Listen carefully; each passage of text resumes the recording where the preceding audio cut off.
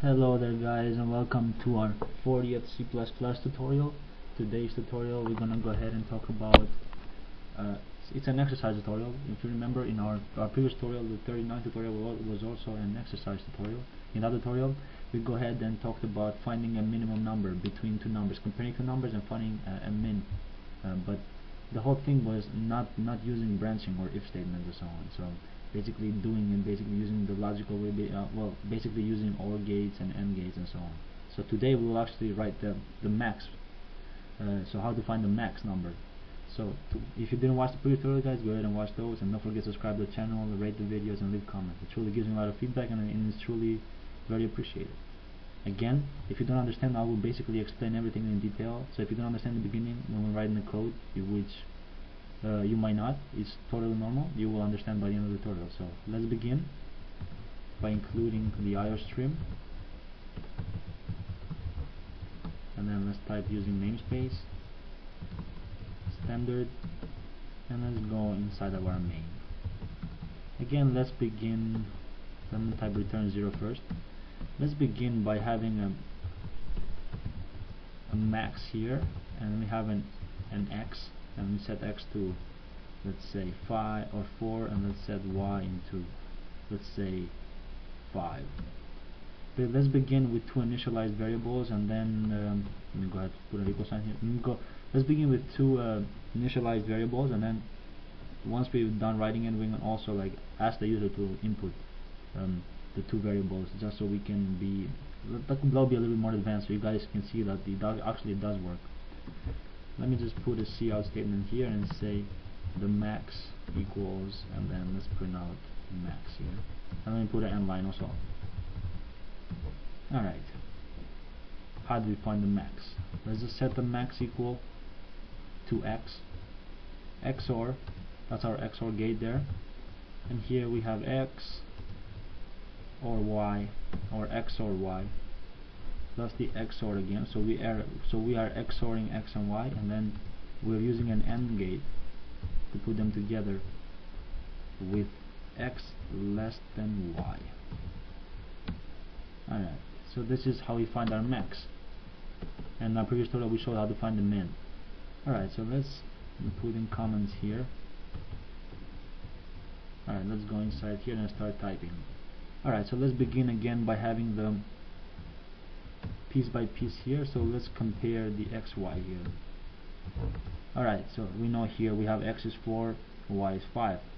We know that x is basically x is greater than y is greater than x, so 5 is greater than 4, so this statement is true. So what we get here is basically a minus 1, and this is in 2's complement. So in 2's complement, if we have the sign bit, so negative 1 can be basically in 1 can be represented, or negative 1 can be represented in 4 bits. So the first bit is the sign bit. So let me have 5 bits here. This is the sign bit. So that if it's 1, that tells that the number is negative. And also in 2's complement, 1 is, if you know already. If you don't know, you can look it up if you wish. But the number 1 in 2's complement is basically all 1. So we have 1, 1, 1, 1. That's negative 1. If you remember, 1 is basically 0, 0, 0, 1. That we get 1. But 2's complement is basically you flip all the bits and then you add 1, and then you get 2's complement of number 1, which is in our case here is all 1s. Alright, so now let's go over our second part here, which we are XORing x and y here. Now let's set this equal. So what are we doing here? What is x? Okay, so we have x here. Let's represent x by 5 bits just to keep it consistent with the top one here, which we have a sign bit. So x, it's 4. How do we represent 4? First one is a sign bit, so 4 is a positive number, so it's 0, and then we're representing, so 4 is 0, 1, 0, 0. So basically this is 1 here, which is 2 to the second, which is 4, so that's x. And then let's put down here, let's put y. Y is 5, so again a sign bit is 0 because it's a positive number, and 5 is 0, 1, 0, 1, which is 2 to the second, and 2 to the 0, which is 4 plus, basically 4 plus 1, which is 5. And then let's down here, so we are XORing. As you remember, XORing is basically if we have if we have the same bit here, or if you have the same, if we have 2 zeros, we get a 0. If we have 2 ones, we get a 0. If we have different numbers, then we get a 1. So we get true or false. So we have 2 zeros, we get a false. Or if we have 2 of the same bit, then we get a false. If we have different ones, if we have different bits, then we get a true. So this becomes false, or 0 0 0 0 and 1. Okay, for our next part here, we will combine those. So we have x or y, and then we have them and together. So we have and then x is less than y. Alright. From up here, we have well, start down here. From down here, we have x or y. So that's 0 for our signing bit, and then we have 0 0 0. And then for minus x less than y there, the second part, we found up there to be all 1. So these are sign bit, and then followed by 4 ones. And then down here, we are ANDing them together. If you remember AND, if they must both be 1s in order for us to get a 1. If one is 1 or 0, or both are 0, then we get 0. So this is 0 0 0 0, and then we get 1. And finally here, for our last part here, we are XORing y, or sorry, x, not y. We are XORing y with statement here.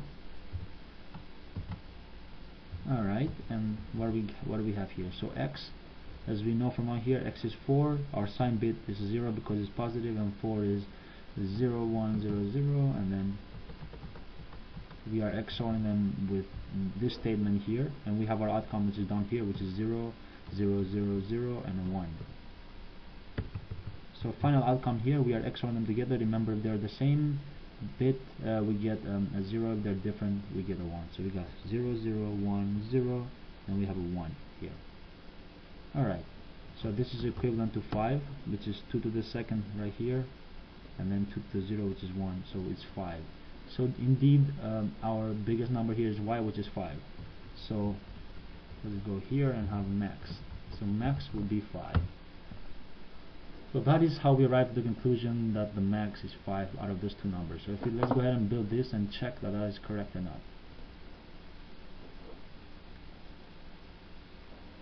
Alright, let's go ahead and start with our debugging here. And indeed we get the max is 5. Now let's make it a little bit more complicated here. So let's allow the user to give us the numbers, and let's see out here and ask the user to enter 2 integers, and let's allow him to enter 2 integers here, and let's get the inputs and store one in x, and store the second input in y. Alright, and then we'll be doing the same thing. So based on his inputs, we're performing the same here, but with different numbers. So basically our binary numbers here will be different, but it will be performing the same exact action. So let's rebuild the solution and check it to see if we actually do get the max number all the time. Alright, so let's input 2 numbers here. Let's put 9 and then 45, or 65, sorry. So we get 65 is the max number, as we expected. Let's have another one here. Let's have 99, and let's have I don't know, 32. So we do get 99.